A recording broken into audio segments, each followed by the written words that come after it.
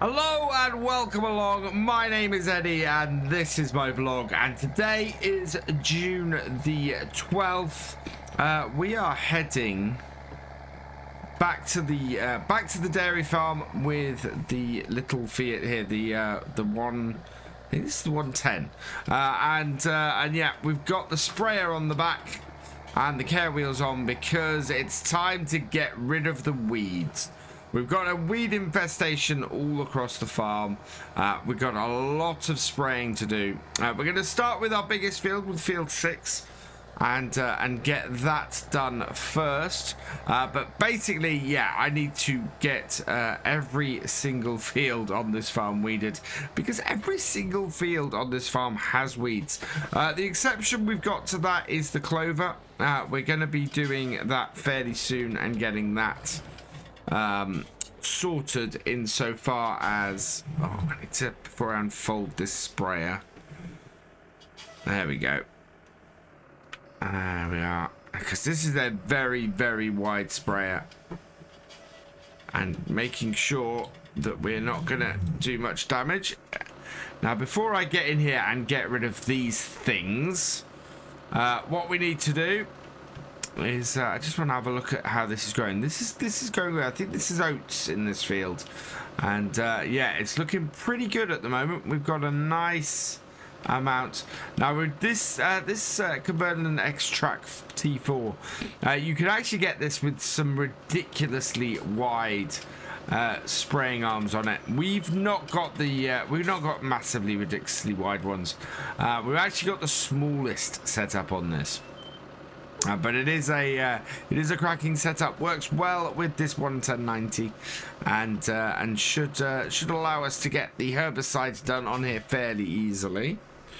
So let's get the spray turned on and get ourselves going.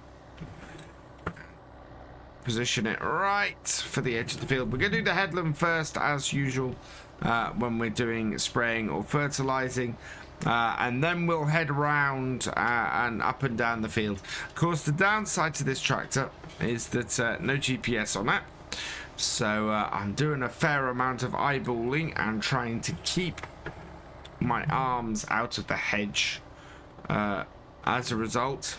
But it's yeah, there's a little bit of a blind spot when I turn certain ways with the sprayer, so just trying to keep that under control. And once we got the headland done, this gets easier, but the headland is always the tricky part, trying to keep it out of the edge there, or trying to make sure we get it up to the edge so we get maximum coverage for the herbicide, but at the same time, as you can see, trying to keep it out of the hedgerow so that that I don't damage it. Brushing the hedge is fine. It's sticking it actually in there, and it's fine for the most part. It's when you hit a tree and then you bend the arm and then you cost yourself a lot of money in getting it repaired. So yeah, I'd rather keep it out of the hedgerow and yeah, keep from getting any bends in. We might need to lift this up, I think, because while I want to keep it low to the crop, get the best spray coverage, some points of the field dip down a bit, as we discovered before and discussed before on here. We do get some parts of the fields that are a little bit more uneven than others. I'm actually spraying a lot of the grass verge. I want to try and avoid that. We're in the field, that's better. That's much better. But yeah, so as we discussed before here, it's we want to try and keep things nice and in the field, waste as little as possible. It's not the end of the world if we're spraying the grass at the edge, but it would be much better if we just kept it on the crop, where we're getting rid of the weeds in the field and not the stuff on the edge. We don't really want to spray herbicide on the edge because there's a certain amount of, you know, we get a good amount of wildlife in the grass at the edges of fields, and we don't really want to be killing all of that off. So we're trying to be careful to keep what we're spraying and what we're doing inside the field. Is always a wise way to go. But yeah, I think we've got the hang of this now. Coming to the end of the headland. We'll bring this down here and in. And then we can start heading down the field like this. And yeah, start doing our rows. And it's we try and keep fairly straight on here. And make sure that we're pretty good. You can see where the where we cut in, or where we brought it in earlier. So what I want to do is just cut off the spray as we go through here. In fact, actually we can't. I'll just adjust it so that it's just that end there. Perfect. And that will then give us coverage for that. And yeah, keeping nice and straight. Trying to just turn as we need to. And you can see it's killing off. We're killing off the weeds rather nicely. While trying to keep on the best line that I can. And now that we're into the field, should be able to talk a little bit more about what we've got planned and what we've got coming up on the farm. As I was saying earlier, we've got every single field on this farm. We need to get some herbicide on. We have quite a lot of weeds infesting the farm at the moment, but this should get rid of them fairly swiftly. And will be good for us. We've also got the clover ready to cut. So I think my next vlog, I'm probably going to cover doing that. We need to cut it, and we need to. I need to go and try and see whether the freshly cut clover that is going to cause us any issues insofar as getting stuff done. Or getting that loaded up in the forage wagon and tipped, because we're going to make clover silage. We're not looking to do hay from it. We want to do silage from it, and I need to check if we need to get it tedded and dried a little bit first, or whether that's going to have too big an effect on the clover and prevent it actually being used for silage. There we go, and down here. There we are. And yes, so with any luck, that will all work out fine and be good. And then it's yeah, it's just then working our way through the rest of the summer. We'll have another cut of the grass. In the middle of the summer. What we will probably do with that, because it's the best time of year for us to dry the grass and make hay, I think we'll probably be making some hay bales from that, some nice big Heston hay bales that we can use to feed the cows. Will be good. And then yeah, as we get towards the end of the summer, we're going to be getting in here. We're going to be cutting this. This is going to be a lot of fun to cut this field. It is absolutely massive, and I'm looking forward to trying out our harvester that we got with the farm on here, because it's a little bit of an unusual harvester. It is from that period of crossover between Fiat and New Holland, which is always an area that I love to play around with. If you've seen me before, especially when well, you know, we had a 180-90 on Ballincraig. In fact, we still do have a 180-90 on Ballincraig, and we had that really interesting Fiat combine over down in Scatterbrook, down on Scatterbrook Farm. So we've got that we got this other one kicking around here. Interesting enough, the Fiat Combine. I know that we had we bought that new John Deere Combine for Scatterbrook before we left there. The Fiat Combine we've got back. So having sold Scatterbrook, we've actually got the Fiat Combine back, which is amazing. Really nice to have that back and have that usable. I'm setting myself on this tree here. And yeah, we should be in a good position. We should be able to maybe bring that back and try it out on here. There's a couple of fields which I think would just be great to try that combine out on. Not least of which just over that way there, the one that we had an interesting time doing some cutting on. So yeah, we still got that. It's actually over in Ballincraig now.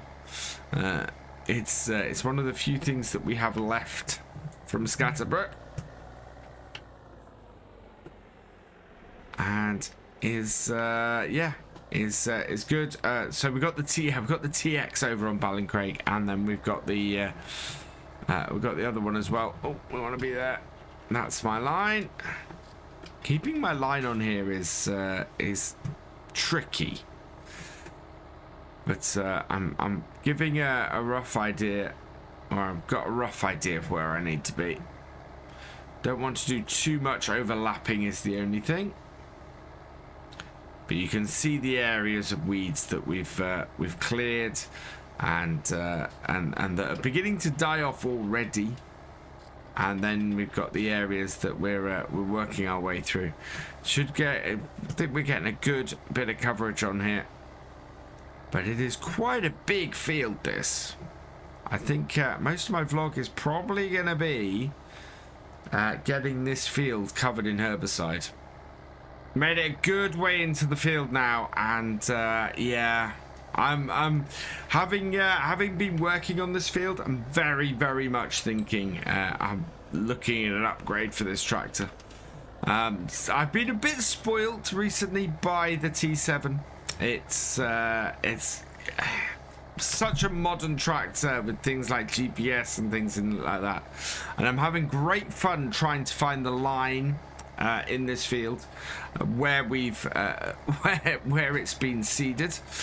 And as a result, it's trickier.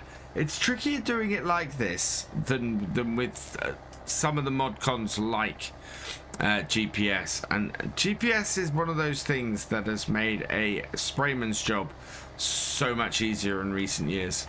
The idea that you start getting, especially with these modern machines, you start getting a lot of computerized knowledge of how much is being delivered for at every second, how good your coverage is.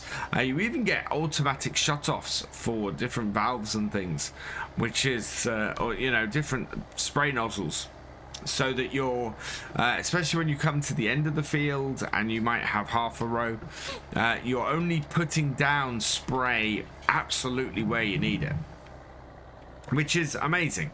It's really modern stuff. But the problem you have is that you need a modern tractor to do that kind of thing. And yeah, this as lovely as this Fiat is, as great as it is to drive this, it is not a modern tractor. It is what, a good, at this point it's a good 20-25 if not more years old. In fact, no, it's be more than that. It's got to be 30 odd years old now, and that's farming has moved on a lot in those 30 years. We are you no longer have farms full of workers and the smaller farm end here I'm talking. So I'm talking your 500 to sort of 2,500 acre farms, which at one time would have had a whole team of workers on them. These days it tends to be a lot like we run here. A lot of one-man bands and things like that. So yeah, it's quite a different setup that's happened in 30 years. And you end up sort of, rather than having multiples of one tractor, you end up having a range that fits what you need for one person to run the farm. And lots of farms now, the farms actually, tractors have got to the point where we having 4 or 5 here is odd. You know, they will run with a much more all-purpose tractor across the farm. It's because you not with multiple people no longer working the land, you are in a position where you have a lot less need for all that multiple machinery. You want maybe 1 or 2 tractors to cover all the jobs that you're doing. And with the expense of a tractor these days, you can see why. But yeah, to get back to my point, I think I would like to have a nice modern T6 or T5. A T5 actually. We only need, this is only a 110, so we only need about 110 horsepower to replace this, and just modernize a bit, I think maybe. So we'll have a look.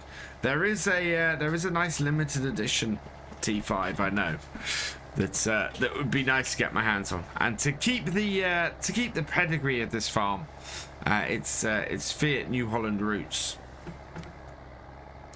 and go with that. There we go. That is this field done. Turn that off and fold this up. And what we can actually do, one of the nice things about this field is I think we've got a gateway up this end somewhere. Otherwise, I'll just head back along the headlands. But I thought we had a gateway up this corner. I might be wrong. No, I am wrong. We don't have one up here. We've actually got I think I showed you guys this last time we did this field. Jump through the hedge here. This is not a public road. This is a road that was part of the original estate here. It's better done than the obviously the dirt road coming up to it. But yeah, this was all part of the estate at one point. And when I was talking, I think I was talking when we were drilling this field. My ultimate plan is to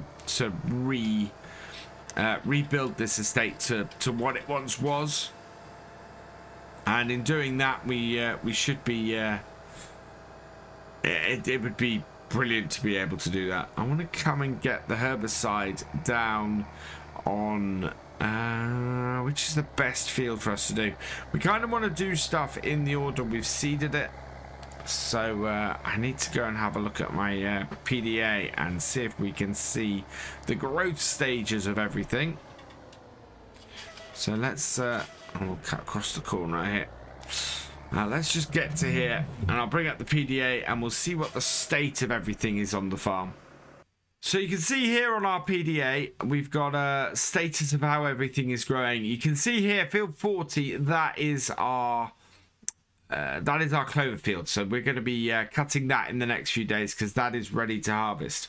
The other fields that we want to look at, I think, and see if we can spray today. I think we'll go and have a look at field 5, see if we can get that sprayed today, and maybe field 1 as well. I think, given the amount of time left in today, it's probably going to be field 5 is the only one we get done. So let's put the PDA away and we'll head back out this way. And we get to this round the back of here. Still not quite worked out where we're going to get the silo built. We've got a few contractors who have come and given us quotes now. And hopefully we will be able to decide from those. We're not going to make it into that field from this direction. That's fine. One of the nice things about this yard is there are multiple ways to get to some places that make it easier for us to turn. So we can go around the back here. With this round the back here, this is what makes me think it would be a really good idea to have a grain store come round here. Either something that we can tip as we drive past, or something in here. We've got the pottage of faro here because we a little bit out of space, and you can see at the end of the year we are just collecting up a very, very nice big pile of manure from our cows. That is going to be very useful come the end of the year. And here's our field of wheat, and yeah, look at that. Same infestation of weeds. So let's close this gate up so that we can easily unfold this. I might have a word with our local dealer. See if we can have a trial of something else later on. Need to get into here and get spraying this though, and get rid of these weeds. They really are infesting everywhere at the moment. But it'll be good to get these fields done and dusted, and yeah, know that our crop is going to be at the best it can be when we come to harvest it in a few months' time. One of the nice things about this sprayer is the size of its tank. I mean, this will do a very, very nice amount of fields. I'm expecting us to be able to get this field done and and field 6 done on just this tank. As I said, it's a pretty nice, sizable tank that this sprayer has, and as a result, we are, we're just able to spray a lot of stuff at once. It means I can be out most of the day spraying and get the entire field done, or a set of fields done, without worrying too much about having to return to the shed and refill. We just yeah, we're out here and we're able to get it all done, and getting it all done again, it's that efficiency thing. It's the whole modern equipment setup means that we are able to do pretty well. And we've got the light here again. Easier to see our line from the one end of the field than it is the other, which is exceptional. I'm amazed that that's the difference between going one way to the other. Hopefully I am on the right line. I was on the right line the previous way. I think I was.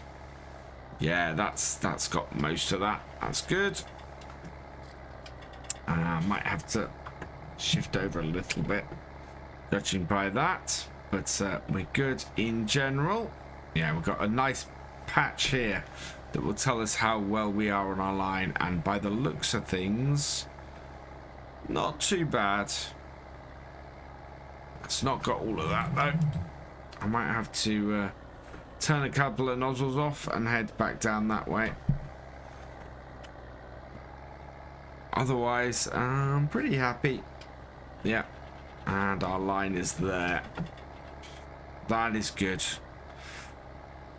But yeah, this is a nice sprayer. It was after the debacle we had recently with the well, it's a few months ago now, that we had with all of the grass equipment. We did check the ownership of this sprayer, because this sprayer was yeah, again, another very new addition to the farm just before we bought it, and thankfully this was bought outright. This was part of it, so everything there worked out well.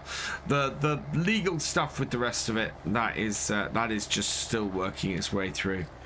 I don't think we're gonna see anything from it. As I said, the previous farm here was in a bad way, and the idea that they might have any money to compensate us for loss of equipment like that.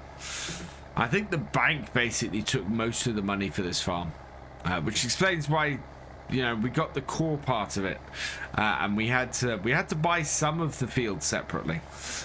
We got the core part of the farm, but there are lots of fields that are still connected to the farm here that got sold off separately, and yeah, so it's not great. But if we can unify the estate here again, that would be amazing.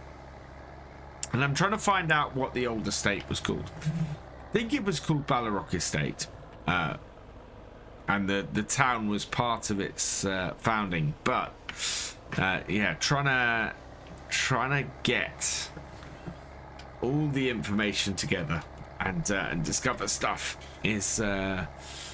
It's good fun. Just sort of trying to, yeah, work out what has gone on and the history of this place. Because yeah, it is now a whole load of separate farms, whereas once it was one. And I'd like to know why, and if we are ever able to merge it again. If we do get up to that may be the point where we actually have to hire some help, because there are a lot of fields here, and I only have so many hours in the day. Last row of the field got a little bit of an overlap, but still got weeds, so we need to get down here. We've got I think we've got a gate. Yeah, we have got a gate at this corner of the field, so we don't need to go all the way back round to the top of the field. We can actually get out here onto the main road, which is good. Because we want to take all of this back down the bottom, and then we're going to give it all a wash down. It is well, you can see the state of this tractor, so we want to give everything washed down and get that done. There we go. Turn those off and fold it in. That is nice coverage of the weeds on this field. We're likely to have a few more crop up before harvest, but in general, that should be good. Let's open this gate. Oh, no, it's going to hit the tractor. I thought I'd got the tractor in a good place then, because I thought the gate opened the other way. Let's spin this round.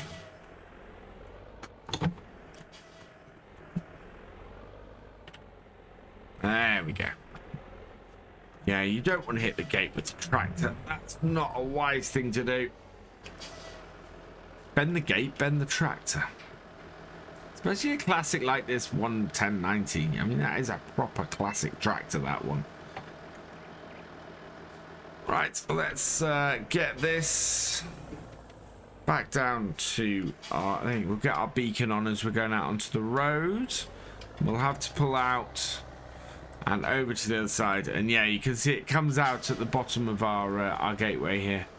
I think they tried to prepare the farm for selling lots of different the fields off separately, because there are a few gateways like that onto the road and things where it doesn't make a lot of sense when there's a gateway up at the top end of the farm. I always think the entrance to this yard is further up than it is. Right, and bring this around here. Get ourselves over here. That way we can give this a wash down. Right, so...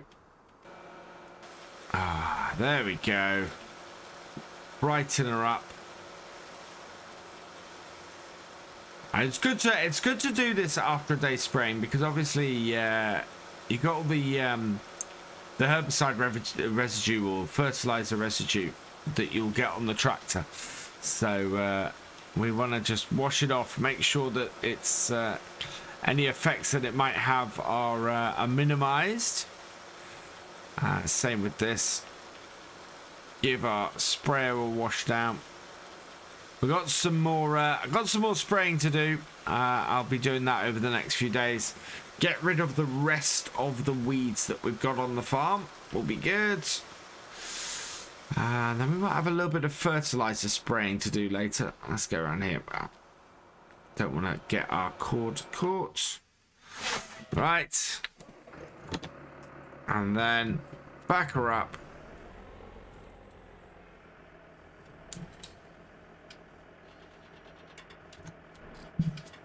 We'll get this down here. Back into the shed. Still got the T6 sitting out here. It's been a dry few days. I mean, we wouldn't be spraying if it hadn't been a dry few days. And as a result, the I've not needed to move the T6, but I probably should get it done. This is kind of a spray and yeah, this is kind of a spray and fertilizer shed with what we've got on here. We've got that Coon lime spreader here, which I don't know if we've got any lime left in it. Yeah, oh wow, yeah, we've got plenty of lime left in that. That'll be needed later in the year. And yeah, we've got our Cavernaland spreader, and of course we've got this Cavernaland sprayer as well. So I'm just going to turn off the beacon because we don't need that on. But yeah, I think that is going to be a good place for us to end this vlog today. So all that remains is for me to say thank you for watching. I hope you've enjoyed this vlog. Please give it a like, drop us a comment, and give it a share. And for all the latest videos from the farm, please subscribe to the channel, ring that bell, and I will see you next time. Goodbye.